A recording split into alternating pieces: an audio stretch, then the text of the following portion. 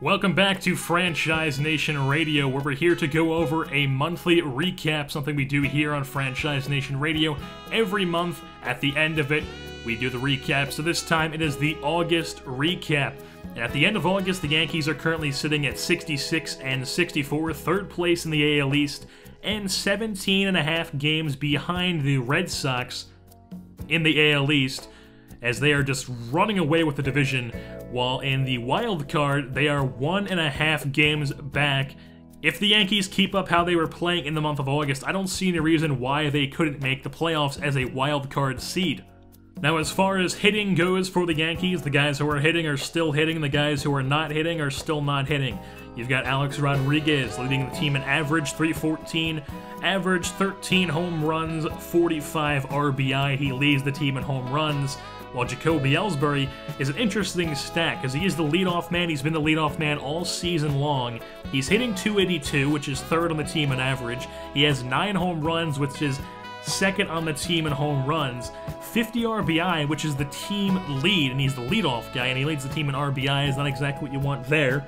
He has 140 hits, which leads the team as well, 70 runs, which leads the team, 38 doubles, which leads the team, and 47 stolen bases, which not only leads the team, it leads the entire Major League Baseball. Brett Gardner, who's hitting the 2-hole all year long, hitting .286, 8 home runs, 48 RBI, 31 doubles, 6 triples, 31 stolen bases, and the only stat he's above Ellsbury in his average. He's second in average, Ellsbury's third, while Gardner is third in home runs on the team. He's second in RBI behind Ellsbury. He's second in doubles behind Ellsbury. He's second in triples behind Ellsbury, and he's second in stolen bases behind Ellsbury. And the one surprise in the month of August that really broke out has been Jose Pirela. He has been tearing the cover off the ball, been hitting home runs, it seems, left and right. He comes up big in every situation. He has multi-hit games like he was born to have multi-hit games. He's been hitting .284, 7 home runs, 16 RBI in the 37 games played and 134 at-bats he has in the big leagues, because he has spent a good chunk of the season in AAA. And when he was in the big leagues prior to this month where he broke out, he was down in the bench. He was just the guy you put in there to fill in when somebody was tired, maybe pinch hit, but he wasn't hitting well. He was about hitting like 180. They started hitting well as a pinch hitter. They put him in the lineup, and he was raking, so they just decided to keep him, while Kevin Franzen has gone downhill. Now we flip things over to the pitching side of things for the Yankees. Dylan Dellin is still Dylan Dellin. 46 saves in that closer role, which is leading the American League because he overtook Koji Uehara, because Koji Uehara lost his closer role for the Red Sox to Junichi Tazawa. So he's the closer for the Bo Sox out there in Boston now.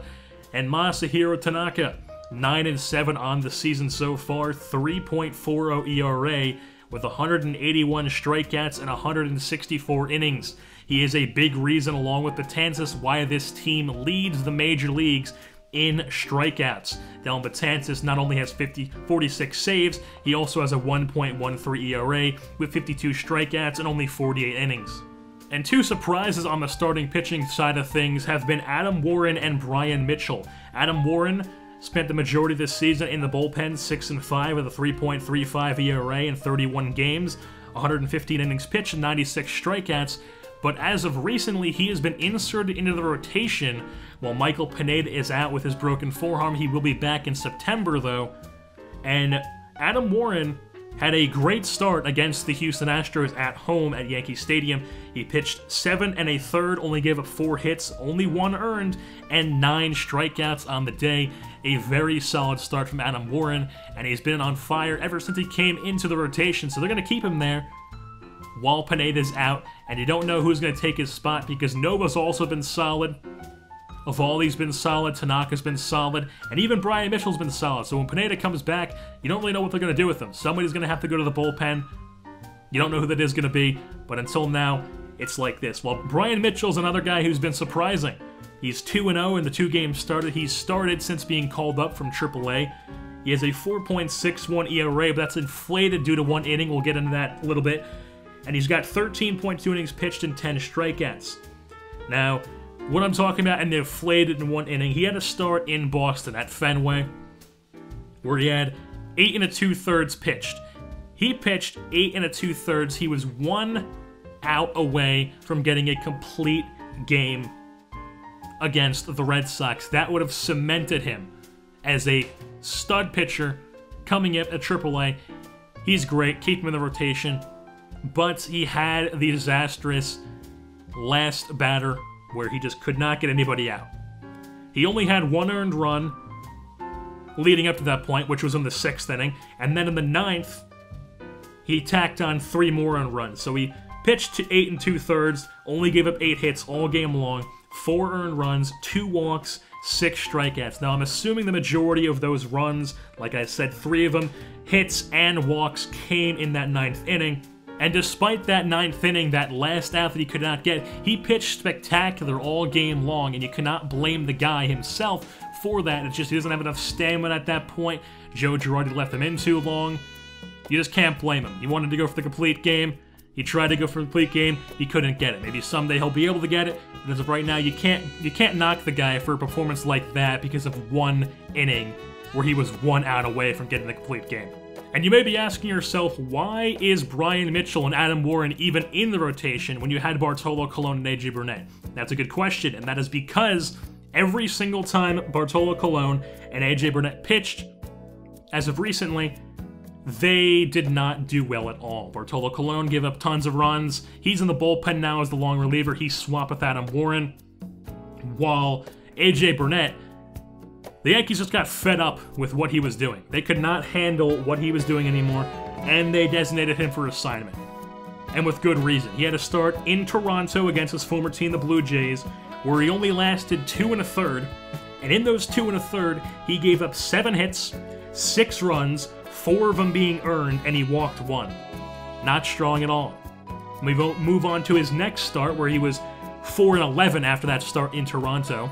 Got the loss. Now we move on to his next start at home against Cleveland, where he did even worse. How did you get worse than the other one? I don't know, but he managed to do it. Only lasted 1 inning, gave up 4 hits in 1 inning, 7 earned runs in 1 inning, and 4 walks in 1 inning.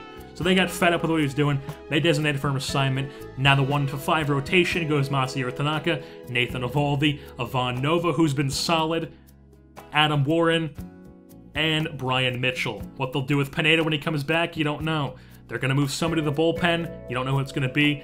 Colon will definitely end up being designated for an assignment after Pineda comes back from injury. You don't know who's going to be in the bullpen. You don't know who's going to be in rotation, but as of right now, that is the 1 through 5. And with that being said, that'll wrap things up here at Franchise Nation Radio for the August recap. We are heading into the month of September, and a heads up for the September recap, there will not be a September recap the second the month of September ends, because the Yankees have a couple games, about 2 series in the month of October and early October. So instead of just doing an October recap for 2 series, we're going to combine September and October, and once those October regular season games ends, we'll do a end of season update video. So with that being said, that'll wrap things up here on Franchise Nation Radio for the August recap. I've been your host, JerseyBorn, and I'm saying goodbye. Push your seat back, the Ricky Henderson of rap. Just hat underneath a little blubber, lot of 6-pack. Summertime, I cop the musket with the kickback. Then sit back, stand up, eyes low, hit that. This happened continuously throughout the night. Now my eyes are like diamonds that's looking blue inside the light, like a prism. Shooting out hope, honor, and optimism. Never stop until we coastal on the aqua mission.